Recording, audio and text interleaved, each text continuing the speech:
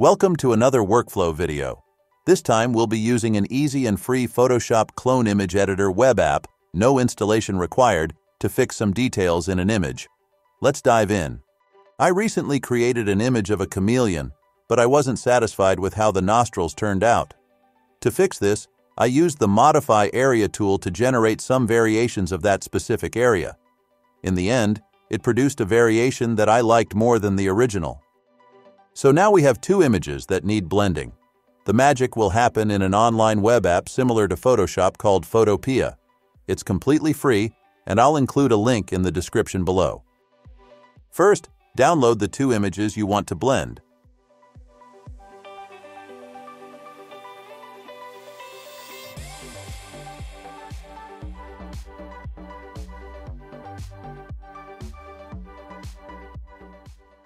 Then, open Photopea.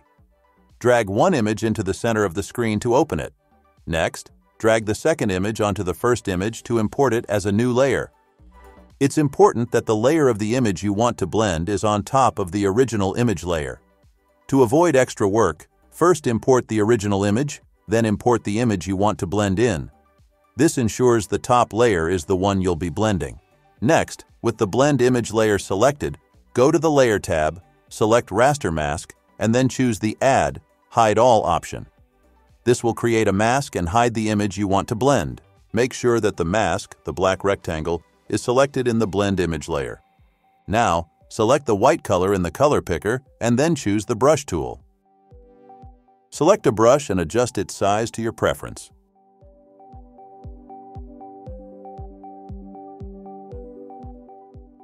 Now start painting the areas where you want to blend the two images together. The mask feature works by revealing the top layer when you paint with white and revealing the bottom layer when you paint with black. In my case, I had to paint the parts of the eye I didn't want to blend with black.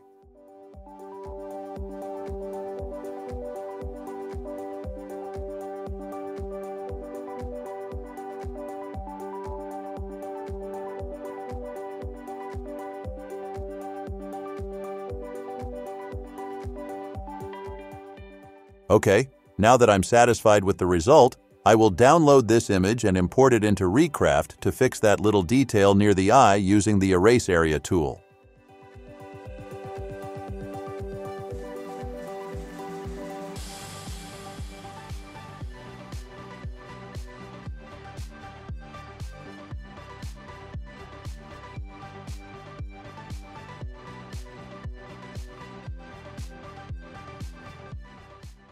And there you have it.